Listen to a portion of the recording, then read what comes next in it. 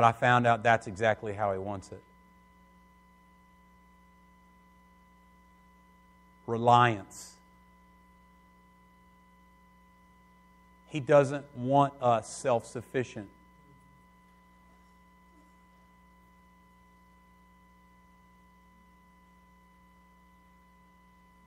Well, if you think, well, yeah, He does. Well, why does it say, as many that are led? That don't sound like a very self-sufficient person. Oh, I'm preaching in the Holy Spirit. It's not really self-reliant if you have to be led everywhere you go. We started this last week. For as many that are led by the Spirit, they are also the sons of God.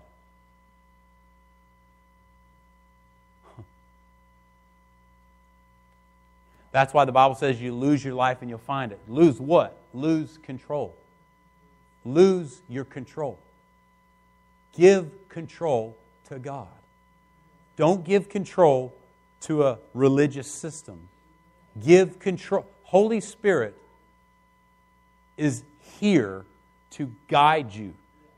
He's also called the Spirit of truth. And He said He will lead you and guide you into all truth. Lead you and guide you into all truth. But if you don't give away control, then He cannot take control. And He will not, by the way. He will not. But He inhabits the yielded life. And He is looking for the yielded life. Because there's a way that seems right to me and seems right to you. Because we're taught to be self-sufficient, aren't we? Right? As soon as we're born, we're like taught to walk or taught to crawl, taught to talk, and then taught to shut up, and then talk, right? Bringing them along. I wonder how long till he says a word. I wonder how long till Grayson says a word. I was praying tonight, and the Lord came to me in His way, and He said, you haven't made any room for me to interrupt you because you're completely in control. I said, what are you talking about, Lord? I'm not, what? Lord, I've learned some things about your Spirit over time. He said, you've learned less than you think you've learned. You think you know it, but you don't know it. Huh? Well, I'm walking in the glory, and amen. That's reality too. But are we supposed to be able to walk? Absolutely. Only though, as He is in the light. Walk in the light as He is in the light. What does that mean? You hang out where the light is.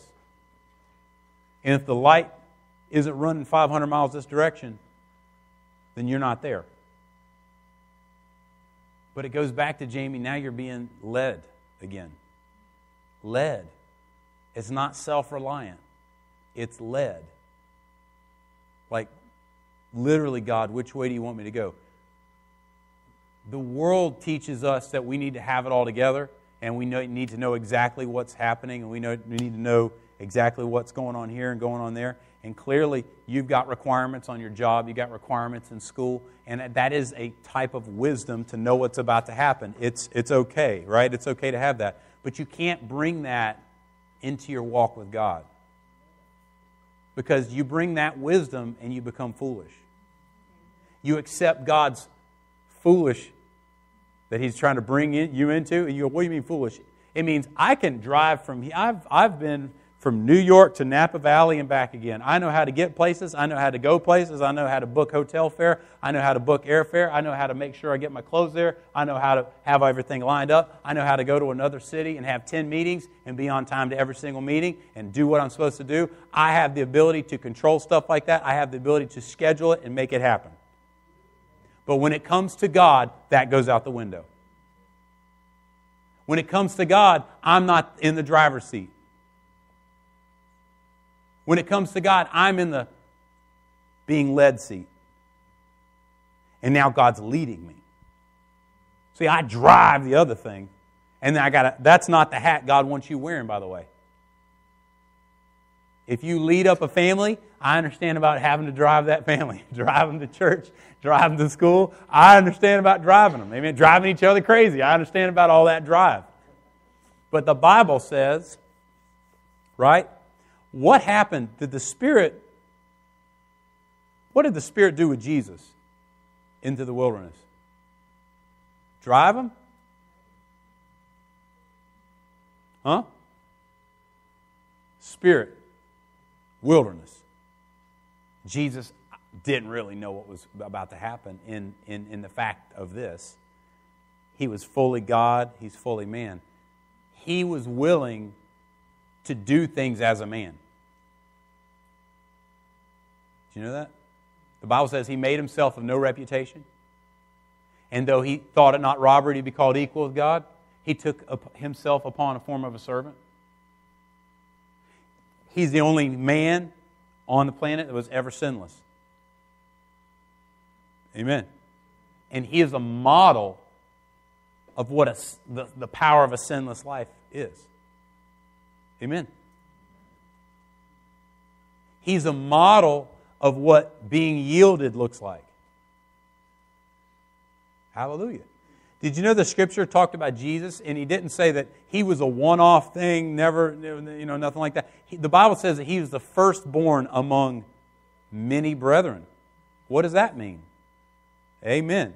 That means he brought something that no one ever brought. Right? He was the firstborn. That's what the Bible says. He was the firstborn. But he was the firstborn among many brethren. That means he established a pattern for us to follow.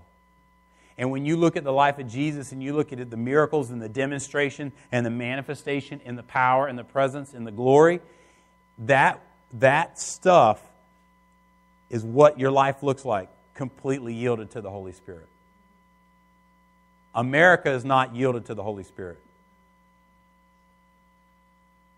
You and I, most of the time, are not yielded to the Holy Spirit. How many have ever been yielded to your stomach? Everybody should have raised their hand. Huh? Amen. How many have ever been yielded to your job? Huh? It used to be. Amen. I bless you, Kyle. I bless you, bro. How many years retired now? How many years have you been retired?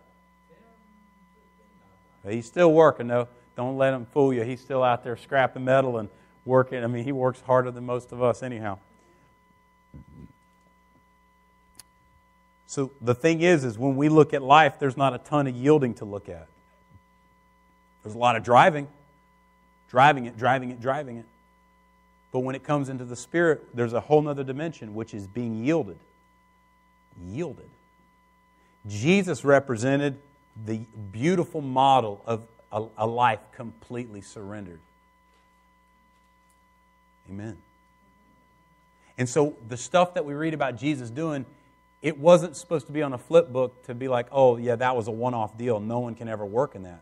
Because the Scripture said he was the firstborn among many brethren. Jesus said stuff like this, greater works than this shall you do. Why would he say that? That would just be a mean statement if it wasn't true. Amen? And part of the reason he could say that is because of the same principle. The same principle. Now, what is the same principle? This is the same principle. John 17:22. Do you have it, David? 17:22 through 23. Let's see if we got it up here. Ooh, there you go. That was a good one to throw up there.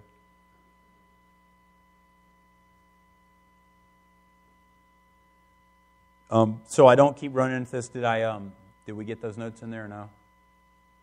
If we didn't, it's okay. Okay, good. I'm glad you got that one up there. Now you can see where I'm going. John 17:22. This is Jesus speaking. He said, "And the glory which you have given me, I have done what?" Say same. This is the same principle. Jesus didn't receive a great glory and give you a little glory. Amen. I'm trying to help you understand you got the same juice. Amen. He said, hey, the glory which you gave me, Jesus is talking to the Heavenly Father. He's talking to Abba Father. He's saying, the glory which you have given me, I have given them. Same. That, the reason why, that they may be one just as we are one. Look at here, guys. We go, well, Jesus is working with a Father in a dimension that I had never seen before. Well, that's okay, you've never seen it before, but look what the purpose here of the glory. Same glory He has, He gives to you, Cleo. Why? That we could be one just as they are one. Amen. So now I have a unity with this glory. Amen. Same principle. He didn't give you a lesser glory. Hallelujah. That's the same glory that was given to Jesus of the Father is given to you. Say the same glory. Amen. Hallelujah. Verse 23. I in them and you in me. Why? That they may be made in. Hallelujah. And that the world may know that you have sent me. And look at this. And have what? That's the key, isn't it? That's the key about this love. We put love on all kind of different scales. This is what you need to understand. He has loved them as you have loved me. Say same. Same glory, same love. Oh, man. That's awesome. Same glory, same love. Same glory, same love. Hallelujah. Same, oh man. Look at this, Romans 8:11. I don't know if we have that or not, but if we do, that'd be awesome. Amen. Romans 8:11. It says, but if the Spirit of Him... I'll let you get it on the screen. 8:11. Praise God. But if the Spirit of Him who raised Jesus from the dead dwells in you, He who raised Christ from the dead will also give life to your mortal bodies through His Spirit who dwells in you. Amen? Hey, same Spirit that raised Jesus from the dead dwells in you. Same glory, same love, same Spirit. He used the same stuff. Amen. Well, no, He had this special unction. That's not what the Bible says. He had a special purpose. He had a special name. His blood was special and it served a special purpose. But when it comes to glory, when it comes to the Spirit, when it comes to love, it's the same stuff. Amen. You need to understand the stuff that's been invested in you is the same stuff that Jesus is working with. Hallelujah. Because that takes away my excuse. Amen. It takes away my excuses. Well, that was Jesus. He never said that. He never said we should say that. He said, greater works than this will you do. So if that's the case, if I've got the same glory, right? I got the same love. I got the same Spirit, right? And there's another one which is peace, which He said, my peace I give to you, not as the world give I to you. Does anybody ever remember that scripture? Jesus said, my peace I give to you, not as the world gives, give I to you. Does anybody know that that's in the Bible? Just say amen or raise your hand or something like that. Just say that's so. Amen, that is so. So now I've got same power. I have, same glory, same Spirit, same love, same peace. All right? So if I got all the sameness, amen? What is the source of that stuff? The Spirit, the Holy Spirit. As your life yields to Holy Spirit, the glory grows. As your life yields to the Holy Spirit, power grows. You shall have power after that the Holy Ghost has come upon you. When you yield to Holy Spirit, your peace grows. Because see, what we've done in church is we've lived out of principles instead of living out of presence. And we need godly principles. Amen? We need to know that there's only one God. We need to know that, I shouldn't have an idol in my home. I shouldn't have idolatry. Right? I should know that's good. That's a good principle, right? Amen. Being faithful, that's a powerful principle. Amen? But living out of principles will not bring the same breakthrough as living out of presence. Amen. They're the best principle keepers in the world were the Jewish people. Best system there is. And it couldn't get them to recognize who Jesus was as a nation. They missed it. Best law system there was. Best principles. Amen. And still missed it. So what we have is this, guys. Same glory, same love, same peace, same spirit. Different amounts of yielding. And you know what? Today we took Grayson to the Vale Point Park for the first time. My son Grayson. He's 9 months old now. Right? And so we went there, and you know what? He didn't get there on his own. He went there because that's where the Father wanted to go. And the Father just picked him up and took him. Amen? The Father put him in position. Elena wanted to be a part of what the Father was doing. She spent the night off at a friend's house. She calls in the morning and says, hey, I'm tired of being over here. I want to be with you guys. Had nothing to do with us getting breakfast, I'm sure. But Elena was like, you know what? I'm over here at my dorky friend's house, and I know what the Father's doing. I want to be involved with what the Father's doing. Hey, Dad, can you come get me? Some of you in this room need to learn to look up and go, you know what? I'm not doing what the Father's doing right now. I'm way out. I've spent the night off in some other land, and I need to wake up to, I'm in cuckoo land. I need to wake up to what the Father's doing, and I need to get involved. I got to make a collect call tonight. Hey, Daddy, I really need you. I've heard about what you're doing, but I need to be where you are. Can you come get me? Can I get a witness in here? I need you to come get me. Why was Jesus' life so powerful? Because He was yielded to the Father. Amen. He really was. Amen. Because the Holy Spirit hadn't been given like we have it today. Amen. It hadn't been given exactly like we had it today. And the Bible says Jesus said that He only did what He saw the Father doing. Amen. And so that's important. So Jesus is powerful, but Jesus isn't doing His own thing. He's following the lead. He's following somebody else's leadership. Jesus' power is found in His being led. Okay, what are you going to do today, Dad? Hey, Father, where are you going to go? What do you want to say today, Dad?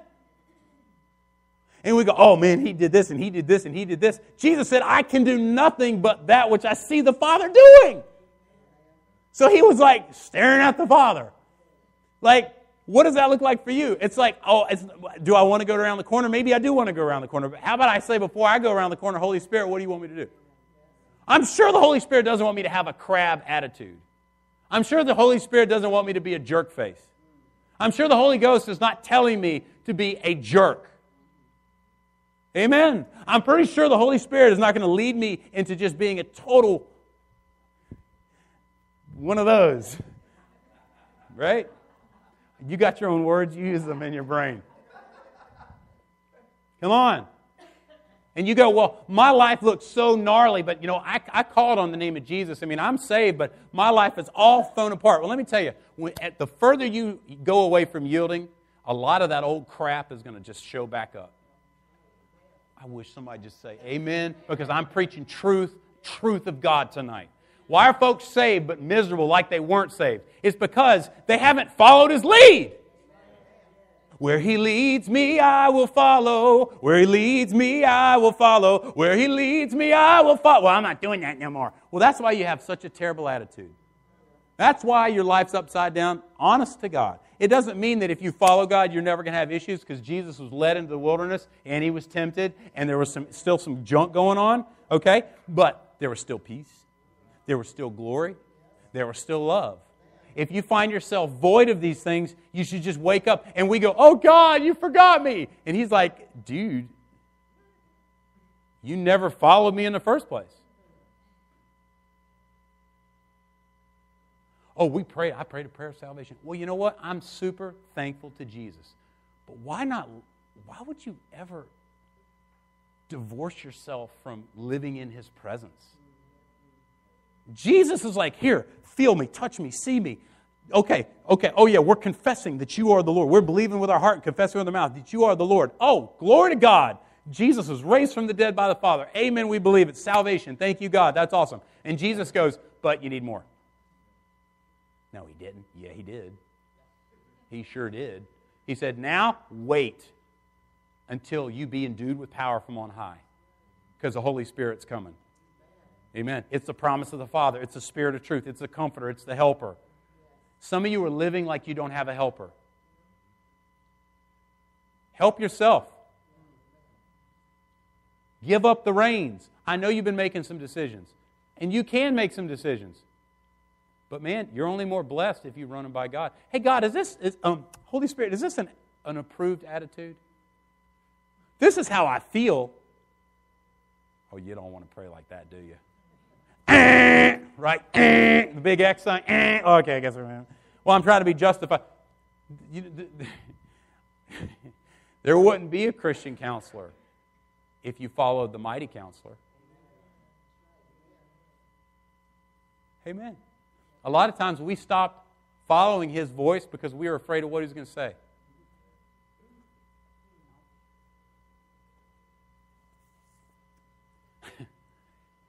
So I'm like, Lord, I'm gonna I'm waiting for you. I'm gonna wait for you, Lord. I'm gonna wait for you.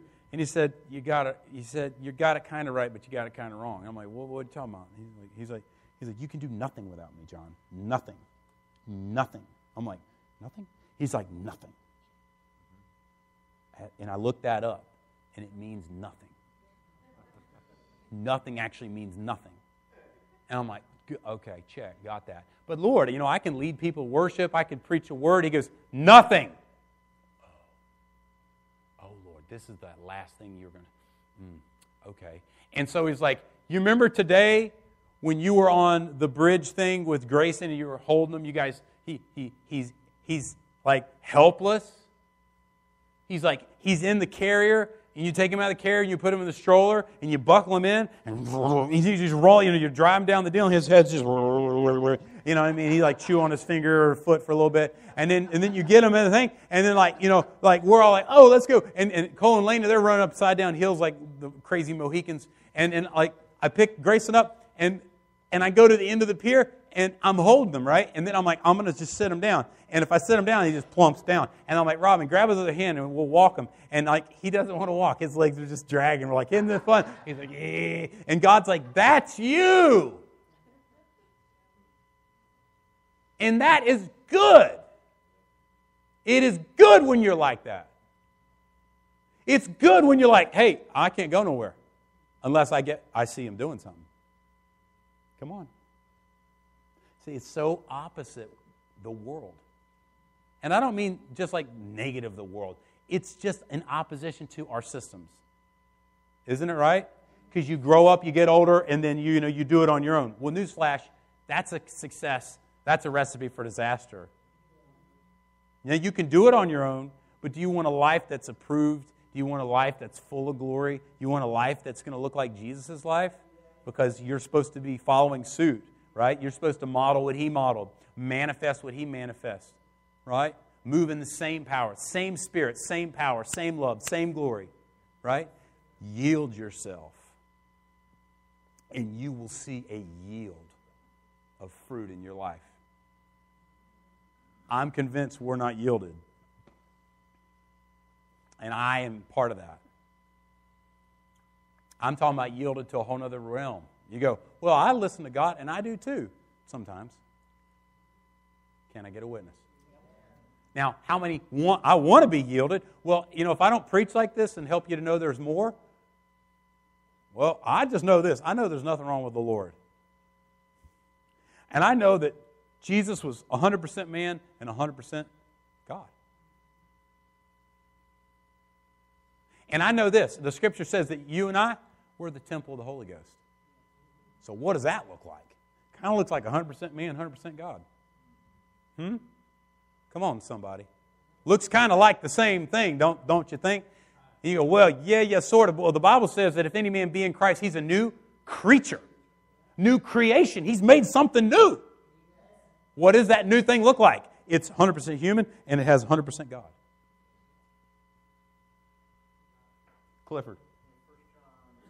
Cliff. I call Clifford on the phone, not out loud. Sorry.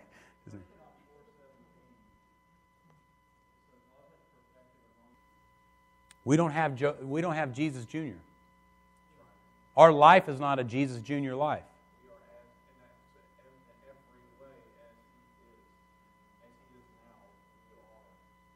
And the Bible says all the fullness of the Godhead dwells bodily in Christ Jesus. That's awesome. He's the fullness of God. Amen. Amen to that. Now, let me show you why it's good, and we're wrapping it up, but let me show you why it's so good to yield to Holy Spirit. Jesus' success was that He saw what the Father was doing, and He did it. Right? Look at this in John 16. John chapter 16. And we'll put it on the screen, then we'll let you guys, we'll make our transitions. But John chapter 16, verse 12 through 15, David. John chapter 16, the Gospel of John, chapter 16, verses 12 through 15. 12 through 15. When it ever gets up there, somebody out there go like, hey! So, is it up there? Oh, hey, man, you're breaking me down here. Amen. Oh, maybe it's like, ho! Maybe I need a ho! Hey! Hey, ho! Hey, glory! 16. We got it about there, almost. John chapter 16, verse 12 through 15. Look at that. This is Jesus saying, I still have many things to say to you, but you can't handle it. Turn to your neighbor and you say, you can't handle everything that God's got to say to you right now. Go ahead. You can't handle everything that God's got to say to you right now. You can't handle it. You just can't handle it. Turn to somebody else. Say, you just can't handle everything that God has to say to you. You just can't handle everything. You can't handle it, honey. You can't handle all of it right now. You just can't. Hey, isn't that good? That's good. That means there's some great stuff, but you don't get it yet because you couldn't handle it.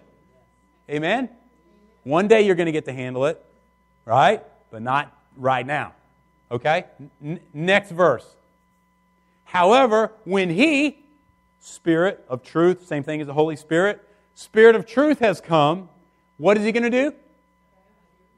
Well, that means He's going to be in front of your keister.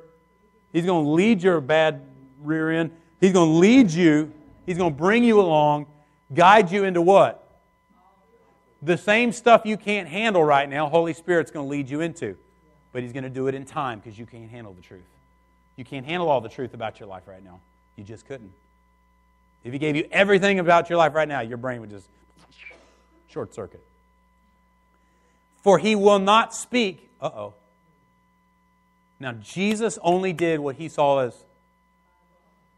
Now, look at this pattern with the Holy Spirit. But He will not speak of His.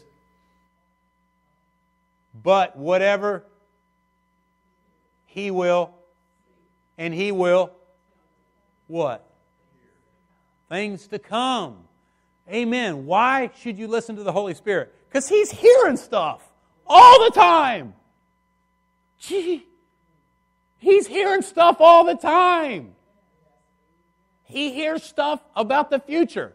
We had a couple in here, and the Lord's like, tell them they're going to be missionaries. Okay. You're going to be a missionary. What? What was that? He will tell you things to come. There was somebody in this church, he just walked in the back, but he told us that Rob and I were going to have our third child when we couldn't have a baby for 6 years. We weren't able to have a baby. And then God, the Holy Spirit told somebody, says, you tell them they're going to have a child. And then they told us, and we're like, wow. Because it was on a higher authority. Amen? So what I'm giving to you tonight, and I said we're going to jump into this, and I said it prophetically. I didn't realize all the stuff we're going to get into. But there's a lot more for us to get into. We won't get into it tonight. But there's a lot more equipping where this came from. Because God wants me like Grayson. He wants me to rely on Him. He wants me to put my little tiny hand in His hand.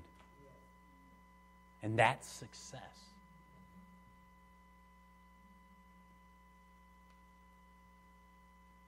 Against the enemy, stand against the wiles of the devil. Against the world, stand against the corruption that's in the world. Right? In your job, stand for what's right. When it comes to God, follow Him. Follow Him. Lead me. Lead me. Lead me. Lead me, God. Lead me, God. And if we will get the spirit of the yielded and the spirit that Jesus has in that the way He yielded Himself, the power increases as you decrease. Control. When you diminish control, you gain power. You ever wonder, like, how does somebody know something in the Spirit? Because they yielded to it. Well, I've never done that before. Because you've never yielded to it. He is no respecter of persons. He won't give me a gift and He'll just refuse to give it to you because He doesn't like your hair. No. I am yielded. There was a church in the New Testament, they were getting drunk and all kind of other stuff bad was happening. But guess what? They had all kind of gifts of the Spirit rolling around that place. That doesn't mean, well, we get drunk and God's going to move. That's not what it means. It means that if any group of people yield to the Holy Spirit, He's going to do stuff. He's just looking for some people that are willing to give it up. What? Control. Amen. Amen to that. Amen to that. I love you guys, but just get ready to get your face challenged. I'm going to challenge you to the face. Time to become like a child, right? The child enters the kingdom. The adult doesn't enter the kingdom. The child enters the kingdom. Like a child, those are the ones that enter the kingdom. It's time to make some forts.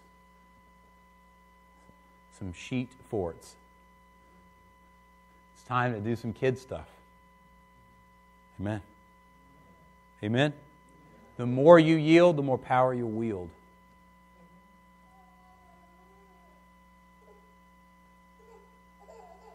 Is that all right? And you know how I got to where I hear? Was this good for you tonight? You know how this was this good for you tonight? Why was this good for you tonight? Because I started and said, I got a thing, but I could care less about the thing I've got. Prepared. I want what you want to say, Holy Spirit. And he started by saying, well, you have a spirit of heaviness just to start with, FYI. What? Yeah, you have a spirit of heaviness. So if you ever want to get to where I'm trying to get you to, you got to get rid of that first. Oh, okay, Holy Spirit. So if some of you came in at a certain time, I was doing this up here. What are you doing? It's what he told me to do. And so I started doing it. And man, I'll be John Brown if that thing didn't get off of me. Wow, that happened. That really just happened. I just got lifted. Whoa. And man, I was like, praise the Lord. Well, what else? I started praying in the Spirit. I started saying, Dad, Dad, Dad, Dad, Dad, Dad, Dad, Daddy. And I'm over here crying out, Daddy, Daddy, Daddy, Dad, Dad, Daddy. And you go like, what are you doing? Oh, I'm just following. Amen. If you're tired of if you have words that you put out there and there's no power with them, it's not God. Looks like there's some more yielding to do.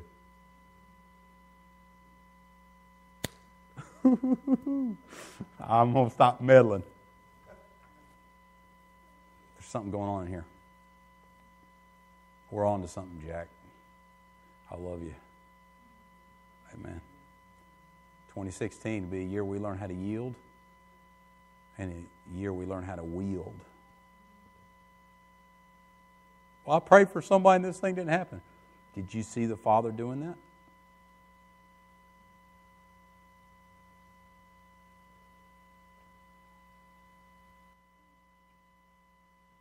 Ooh, yeah. I can't wait for this one. This is going to get good. Oh, my God. All right. I love you so much. I do. I love you so much. I bless your hearts. Josh, I think I'm supposed to be with you guys Thursday night. I don't know what you guys got going on, but I think I'm supposed to be with you Thursday night. I think I also heard that, Lori, we're supposed to crank back up the Foundry thing, maybe not every week, but workout thing here. And I talked to a couple people, and they, we're going to take care of you, take care of your time. And if you want an amazing An amazing workout. An amazing workout. Go no further. Faith Fitness with Lori. Also, if anybody doesn't like the working out thing, I'm throwing this out there. Anybody in here like to dance? I love dancing. Come on. I dance like no one's watching. I'll pick a night we can do the dance fitness thing. It's fun. Can we do both? You can do both. You can do both. All right, sweet. So anyway, that's something that's good's coming up, and we've got. Oh boy, there's so much good stuff coming up, but we're kind of coming to an end, so I'm just gonna let you go tonight. So I'll give you a calendar for March, and then you'll know what's going on, and it'll be amazing. What? Oh, you're so smart. Both of you are so smart. Oh, that's smart too. You got to do it. You got to do it to me. So next, thank you, God. Next weekend is is the last Sunday of the month. And so for the last Sunday of the month, we have a Sunday morning gathering, morning glory, as opposed to Saturday night. If you come that Saturday night, you're going to you weren't led by the Spirit, because He would have said, "They ain't doing it, Jack." So be led by the Spirit, because He won't let you get there. He'll be like, "No, don't go." And so it's not Saturday night. Next weekend is Sunday morning. We'll be doing some teaching, and we're going to be taking communion, and it's going to be amazing, and I love it every time we do it. So next Saturday is free. Next Sunday, let's be here together at 10 a.m. Landmark Open is a golf tournament that we're going to do in March, and it is awesome. It is going to be awesome. If you've ever played golf or you've never played golf, you're welcome to have fun. And it is not going to be hardcore. It's going to be a blast. And it is so much fun. Oh, you're so brilliant. Show everyone your sign-up sheet. It's so good. It looks like a little golf thing. It's awesome. I love it. I really love it. And Jamie and Kyle, I thank you guys for putting it together and for making that sweet thing. You have pasting skills like I had no idea. Like seriously, your construction is off the charts. So I've never played golf. Come out, man. It is so much fun. Last time we had it was full of people that didn't play golf. That's a great question. What? What? Hold on. I think that's too close. 13th. Yeah, and it's a Sunday. Easy. Sunday. We'll get up in the morning, eat something, go play some golf. Be a blast. Sunday, the 13th.